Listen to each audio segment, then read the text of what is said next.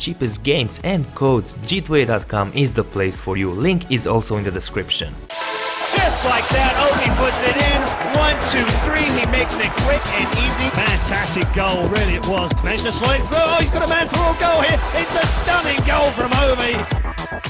Hey fellas, how's everyone doing, and welcome to a video about the best formation, actually about the best formations in FIFA 16, both in Ultimate Team and in head-to-head. I said formations because some of you may like playing with 2 strikers or with 1 striker, or some of you may like playing with 3 defenders or with 4 defenders. This is why I picked 3 different formations in order to suit perfectly your style of play. Before we start, make sure to drop that cheeky like at the video if you are enjoying the content and you want to see more coming on the channel. Subscribe if you haven't subscribed yet, and let's start with the 4-1-2-1-2, the classic formation. This formation has been very good in all versions of FIFA. Since I started playing FIFA, the 4-1-2-1-2 has been an incredible formation and is also now a top 3 formation in my opinion in FIFA 16.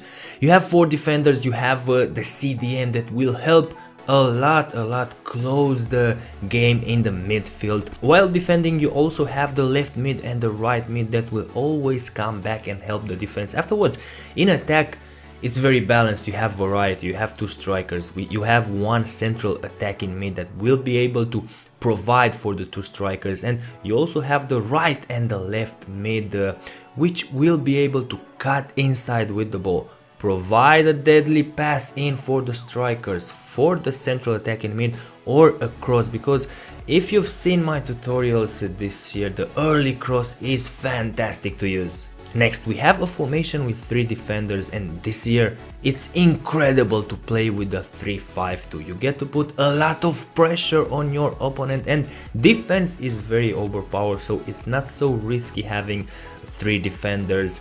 I recommend you using this formation with a team that has very good defenders, very good center backs, let's say Bayern Munich, or in Ultimate Team when you get those big, tall, strong defenders, Mangala, Company, Koscielny in the BPL. If you have that trio in defense, that's fantastic.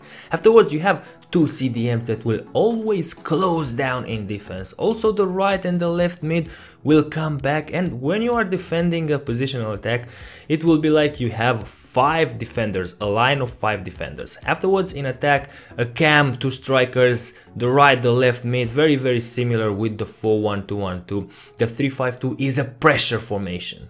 You apply a lot of pressure to your opponent, you get the ball back very fast. Last but not least, I had to pick a 4-3-3 variation. It's so OP this year, the 4-3-3 for the attacking one, the one with 2 central mids and 1 cam. If you use the player instructions properly, then you are able to be very aggressive in attack and also have a good defense. Both of your central mids need to have the stay back while attacking option. Again, this formation is very good this year because defense is so overpowered. So even though you don't have a CDM over there, you're still safe in counterattacks. You will be able to defend yourself if you have some decent medium skills of defending. Afterwards, in attack, well, in attack, this is maybe the best formation from these 3 in attack, because you have a central attacking mid, you have a striker, you have 2 wingers,